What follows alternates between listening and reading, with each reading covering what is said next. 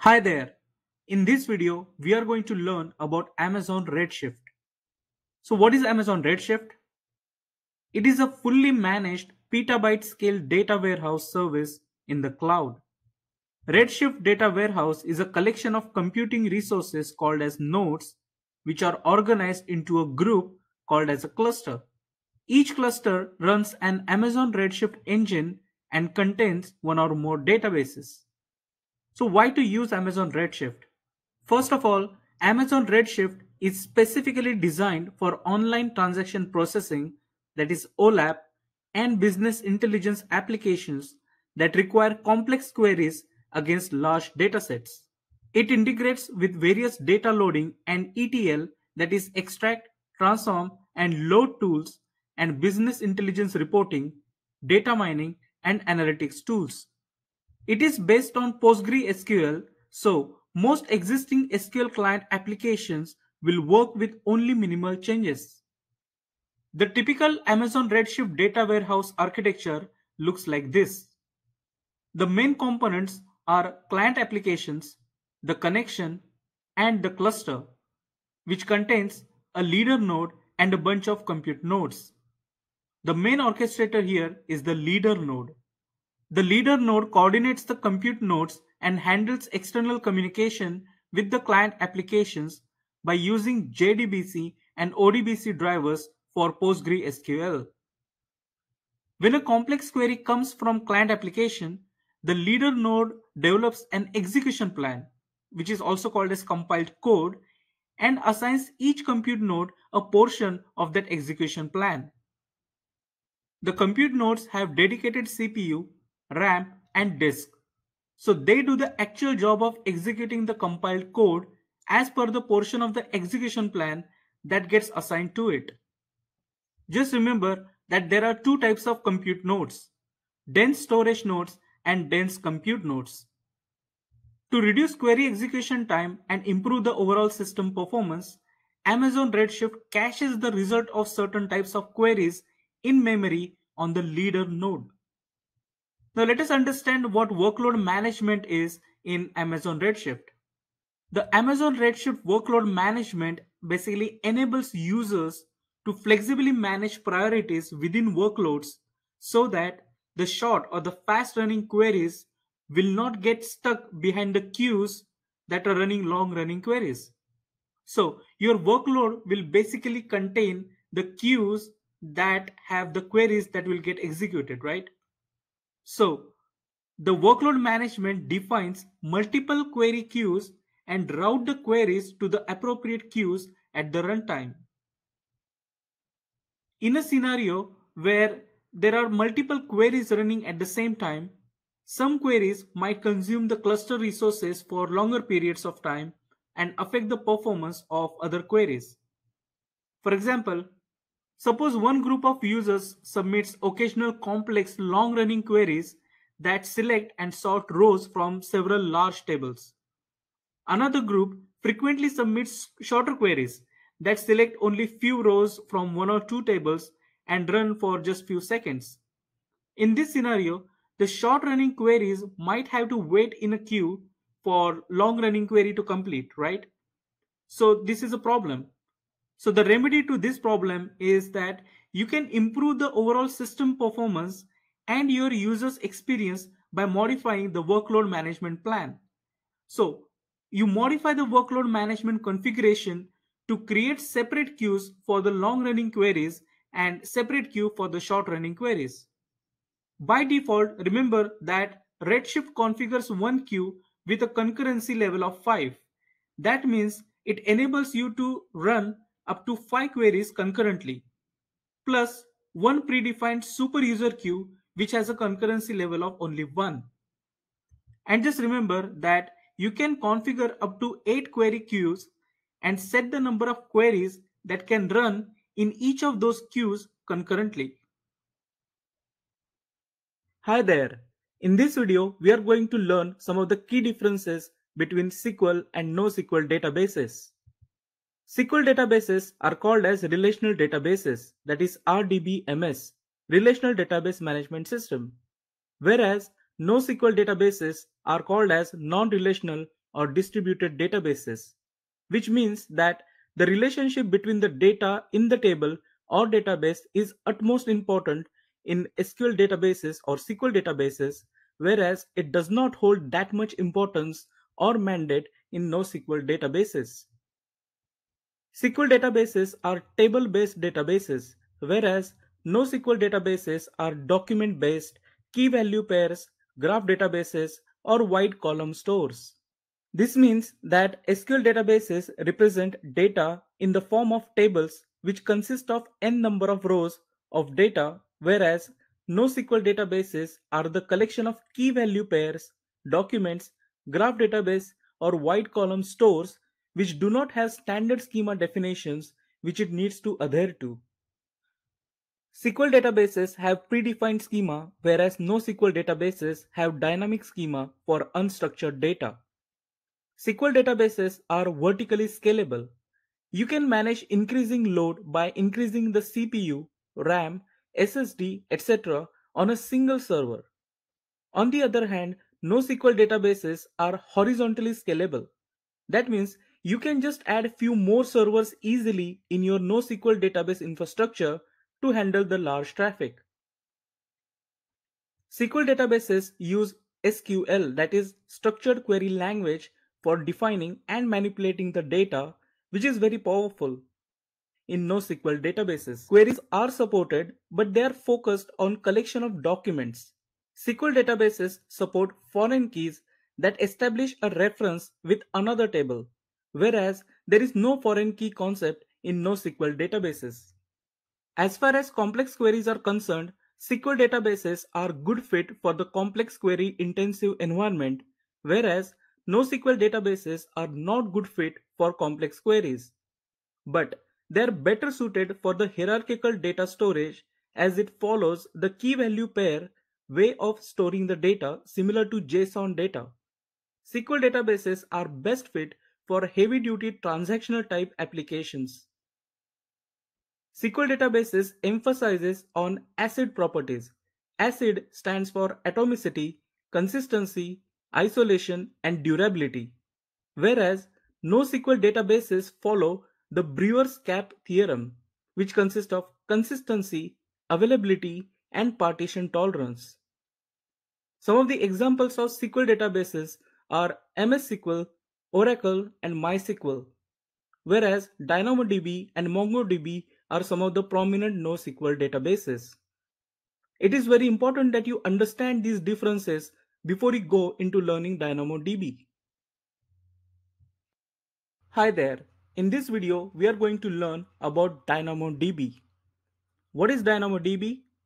It is a fully managed NoSQL database service that provides fast and predictable performance with seamless scalability.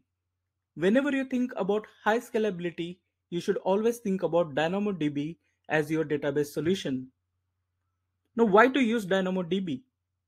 Well, first of all, it is fully managed by AWS.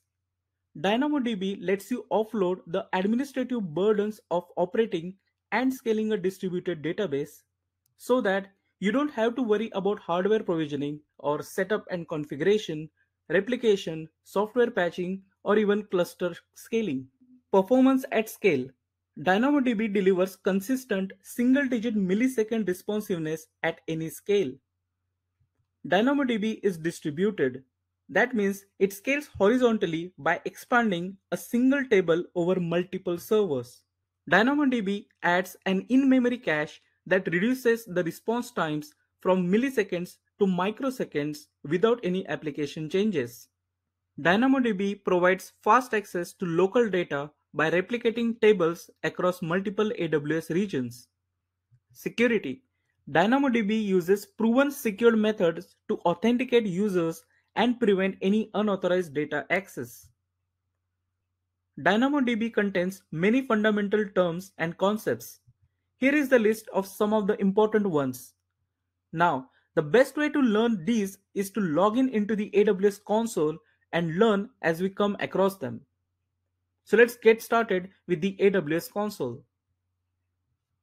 As mentioned on your screen, Amazon DynamoDB is fast and flexible NoSQL database service for all applications that need consistent single-digit millisecond latency at any scale. It allows you to create tables, add and query items, and monitor and manage tables. But there is more to this. First, let's start creating a table. Now let us learn about table, items, and attributes. A table is basically just a collection of data. Note that since this is a NoSQL database, there is no schema associated with the table. Each table contains 0 or more items. What is an item? An item is just a group of attributes that is uniquely identifiable among all the other items. Each item is composed of one or more attributes. An attribute is a fundamental data element, something that does not need to be broken down any further. See this example of a table. You have products table that has product ID as its primary key and other two attributes, product name and price. Each collection of attributes or row is called as an item. So there are 4 items in this table, whereas there are 3 columns that are called as the attributes. What is a primary key? A primary key is an attribute that uniquely identifies each item in the table so that no two items can have the same key. There are 2 ways in which you can define the primary key. A simple primary key composed of one attribute. The output of the internal hash function of partition key value determines the partition, that is the physical storage internal to DynamoDB in which the item will be stored. This is very important to understand. In a table that has only a partition key, no two items can have the same partition key value. The second type of primary key is a partition key and sort key. So this is a composite key. This is a composite primary key that consists of 2 attributes, partition key and a sort key. The output from the internal hash function of partition key value determines the partition in which the item will be stored. All the items with the same partition key are stored together and in a sorted order that is sorted by using the sort key value. In a table that has a partition key and a sort key, it's possible for 2 items to have the same partition key value. However, those 2 items must have different sort key values. Each primary key attribute must be a scalar. Scalar means single value. The only data types allowed for primary key attributes are string, number, or binary. There are no such restrictions for other non-key attributes. Let's go ahead and create a table here. Give it a suitable name. I'm going to call my table as products. Now here you can create a primary key which is a simple key or a composite key. I'm going to select product ID as my primary key. I'm going to add a sort key as well. Now currently with this setting, there are no secondary indexes and there are some default settings that have been applied. Let's go ahead and uncheck this checkbox.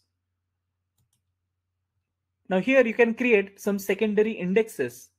What are secondary indexes? Let's learn about it. A secondary index is an alternate way of querying for information. It basically lets you query the data in the table using an alternate key in addition to queries against the primary key. Note that secondary indexes are completely optional.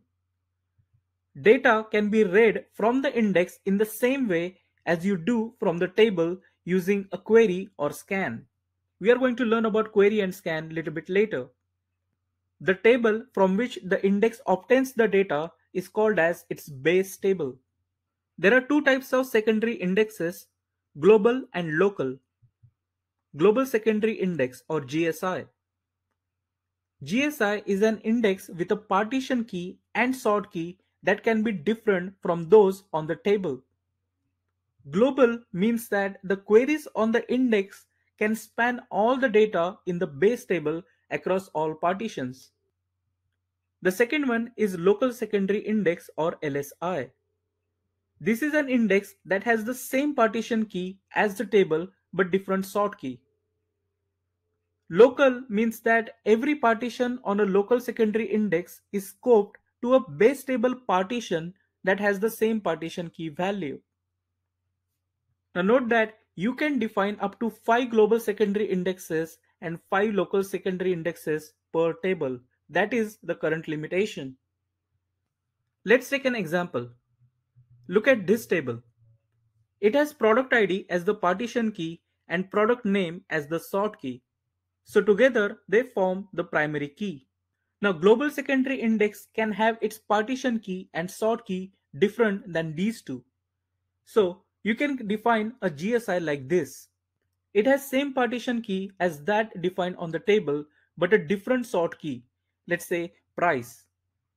Or you can define different partition key as well as different sort key altogether. For example, price and quantity. However, local secondary index has the same partition key that is defined on the table, so you can have this combination as the LSI. But you cannot have this combination as the local secondary index. Let's go ahead and add our secondary indexes.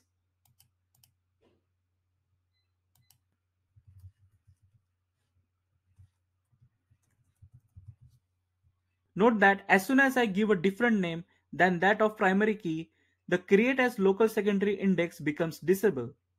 However, as soon as I give the same primary key name, which is product ID, and as soon as I add a sort key, remember LSI has to be a composite key, you can see that the create as local secondary index box is enabled. Let's go ahead and add our local secondary index here.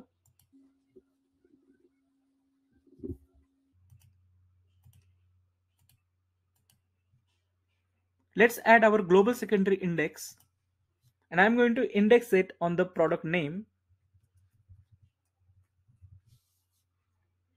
I can make it as a simple key or a composite key. I'm going to add a sort key as well.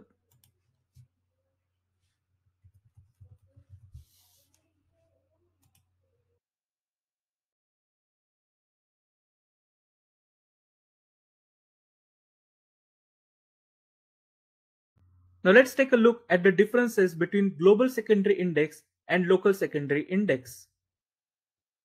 In global secondary index, the primary key can be simple or composite. However, in local secondary index, the primary key must be composite. That means it must have a partition key and a sort key.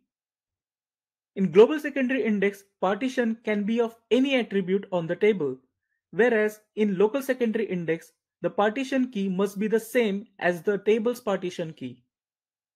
The GSI can be created later or added to an existing table. However, local secondary index must be created during the time of the table creation. You cannot add LSI later. Global secondary index allows you to query over entire table. However, using local secondary index, you can query over a single partition only. Global secondary index supports eventual consistency only, whereas local secondary index supports both eventual as well as strong consistency.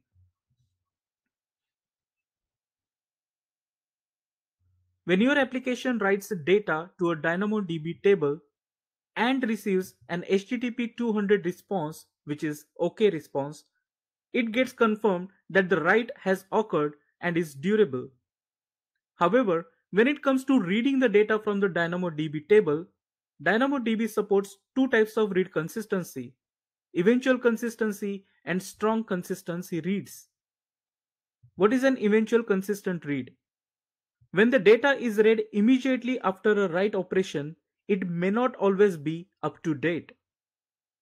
The most up-to-date data will be returned in a short amount of time, usually within just a fraction of a second. By default, a query operation performs an eventually consistent read. The second type is strong consistent read. When the data is read, DynamoDB returns a response with the most up-to-date data that reflects the updates from all prior write operations that were successful. When you create a table or an index in DynamoDB, you must specify your capacity requirements for read and write activity. By defining your throughput capacity in advance, DynamoDB can reserve the necessary resources to meet the read and write activity your application requires, while ensuring consistent low latency performance. You can also opt for on-demand capacity reservation. The throughput capacity is defined in terms of read capacity units and write capacity units. What is a read capacity unit? A read capacity unit equals one strongly consistent read per second or two eventually consistent reads per second for an item up to 4 KB in size. Whereas write capacity unit equals one write per second for an item up to 1 kilobyte in size. We are going to see an example of read capacity unit and write capacity unit in just a few minutes.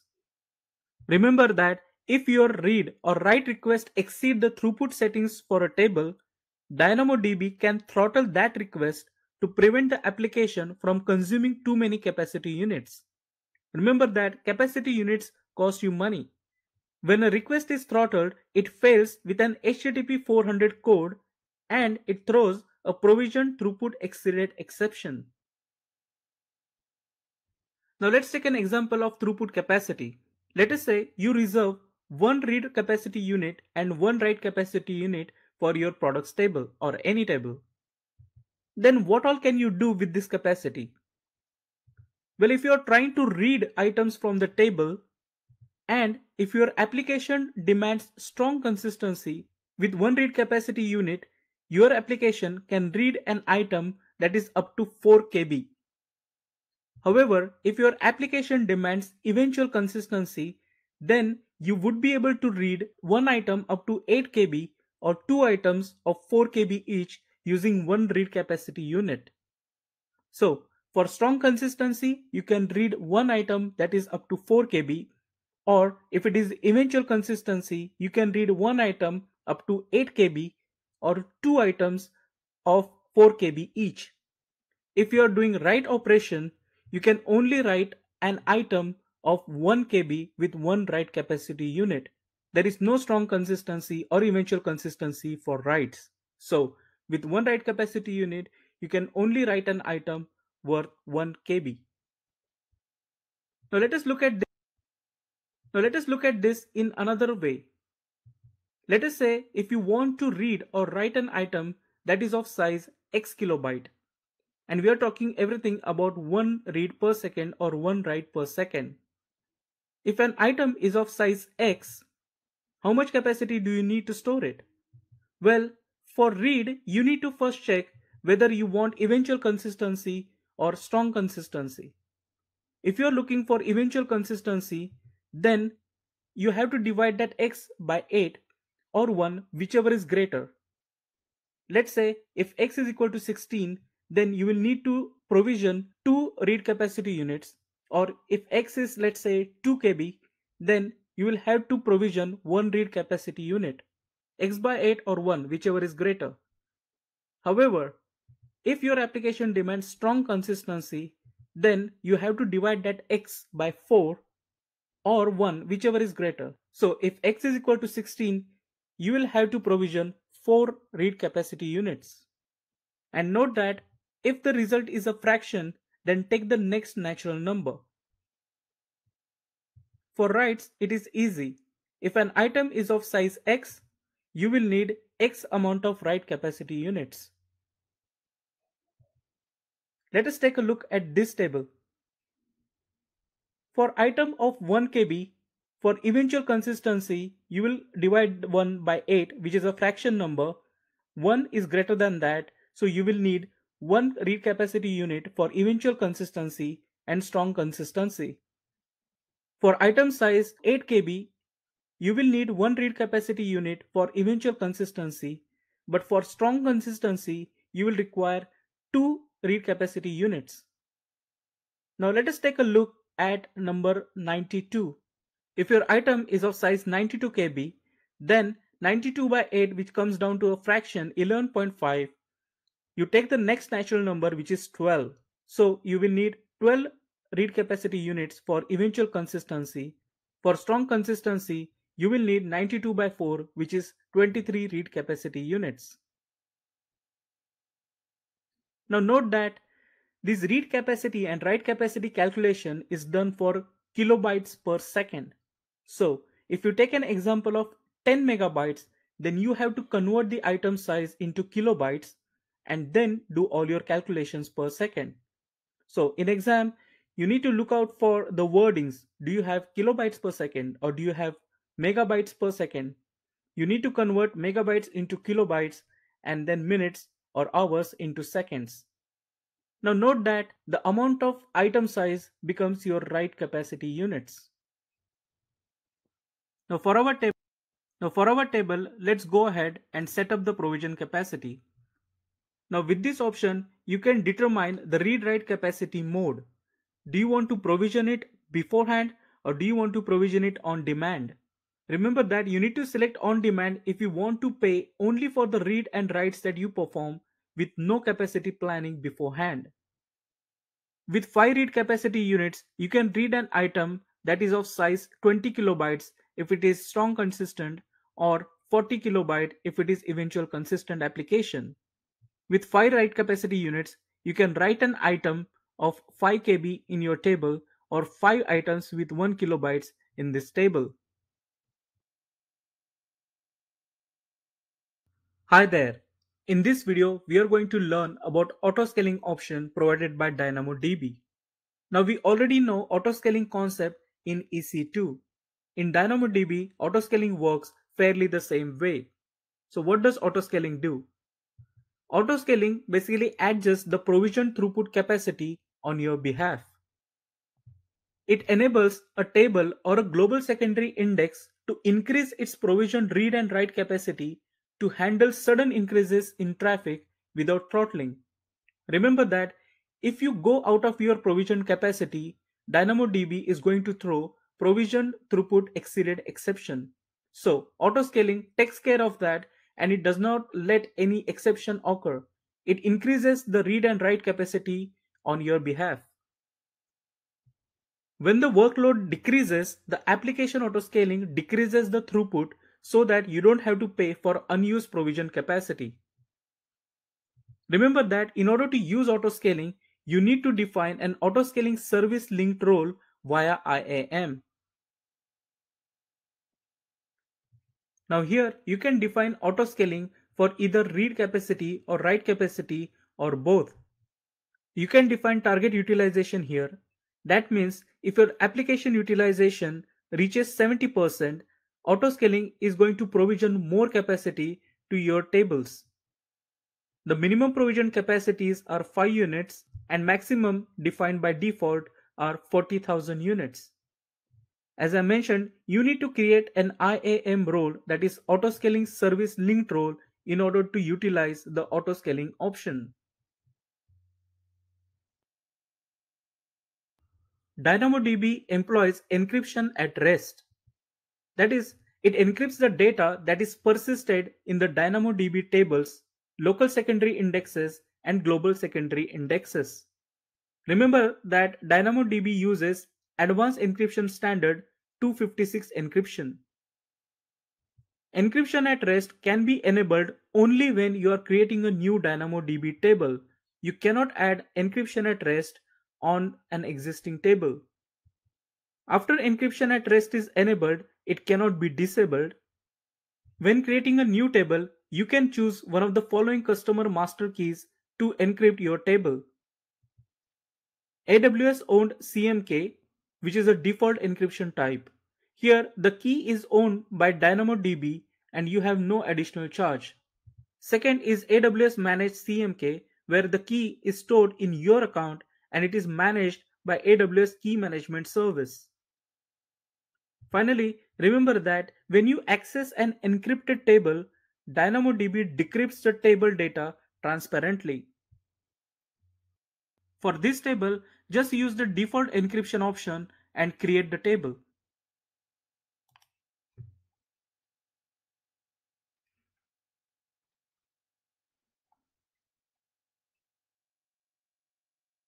Let us learn about query versus scan operations.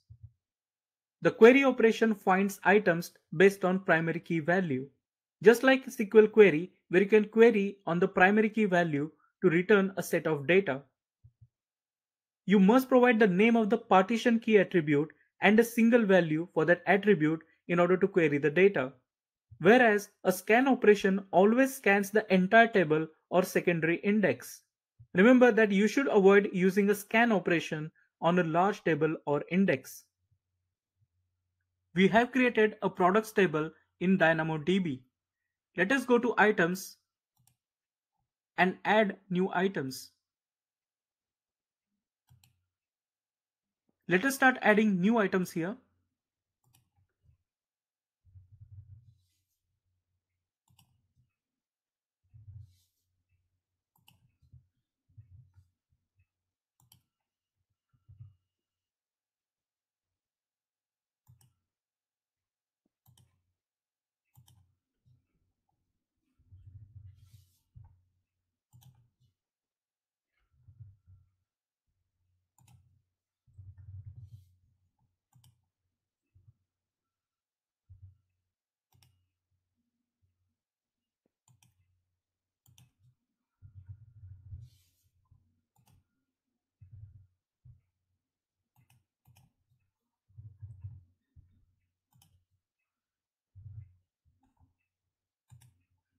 I have added 3 items to this table. On this table, you can perform 2 operations. One is scan and the other is a query. Now let us first perform a query operation. Here you need to query based on partition key, which is product ID. I'm going to give P003 and say start search. And you can see that the query has returned an item that belongs to product ID P003. If you do a scan operation and just say start search, it is going to return all the items in this table. Hi there. In this video, we are going to learn about DynamoDB streams. One of the most important architectural considerations when a database is involved is to keep track of the changes that are made to the database and also in what order they are made, right? This is where DynamoDB streams are very important. DynamoDB streams is an optional feature that captures the data modification events in DynamoDB tables in real time and in the same order of the occurrence. How does it work? Well, basically, whenever an event occurs with respect to the DynamoDB table, it creates a stream record. These are the events, and this is what the stream captures in those events.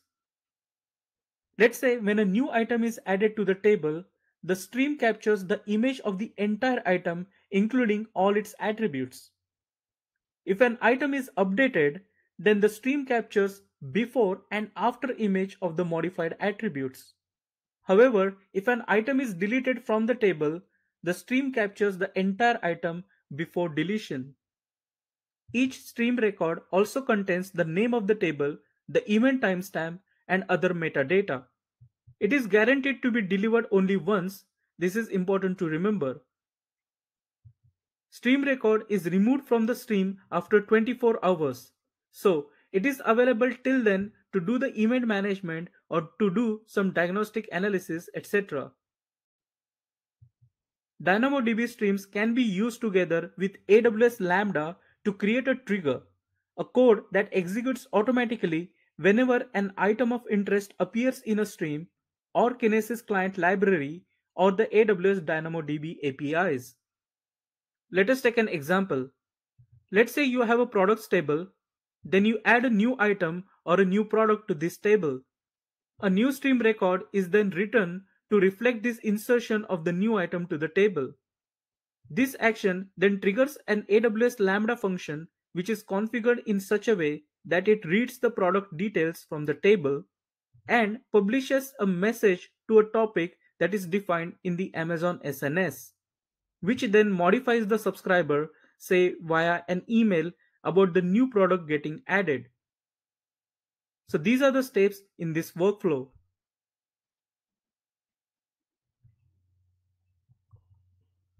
If you select the table products and go to overview, you can get the stream details here.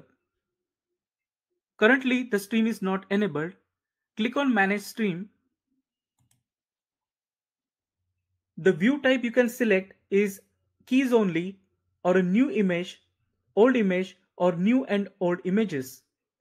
Remember that with new and old images option, both the new and the old images of the item will be captured if there is any update to an item in this table. Click enable to enable capturing of the streams.